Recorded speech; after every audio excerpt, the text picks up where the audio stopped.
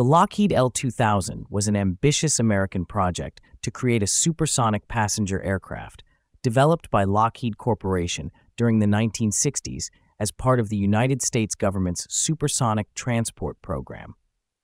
The goal was to build a commercial airliner faster and larger than the Anglo-French Concorde, capable of carrying 200 to 250 passengers at Mach 2.7 to 3.0 and ranges up to 4,000 miles, 7,400 kilometers.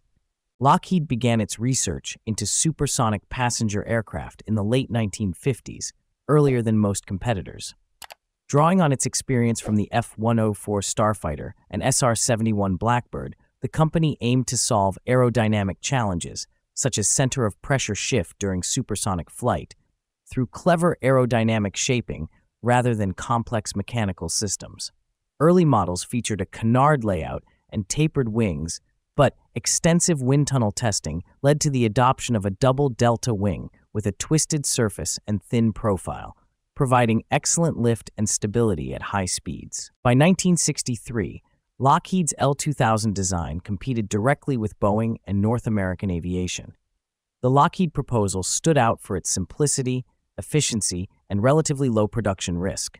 The L-2001 version measured 223 feet, 70 meters in length and seated around 170 passengers. Later iterations, the L-2002 and L-2007AB, refined the aerodynamics, increased wing area, and optimized the fuselage shape. The final versions could carry up to 230 passengers with a lift-to-drag ratio of 8:1, using advanced Pratt & Whitney JTF-17 afterburning turbofan engines. The aircraft was to cruise at 76,000 feet, 23 kilometers, minimizing sonic boom intensity by accelerating to supersonic speed at high altitude.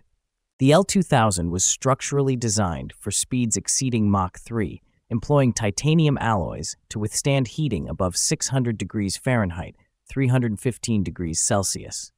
Its fixed delta wing offered rigidity without the weight penalties of Boeing's variable geometry concept. The nose was droopable for better visibility during takeoff and landing, and the landing gear borrowed proven components from commercial jets like the DC-8.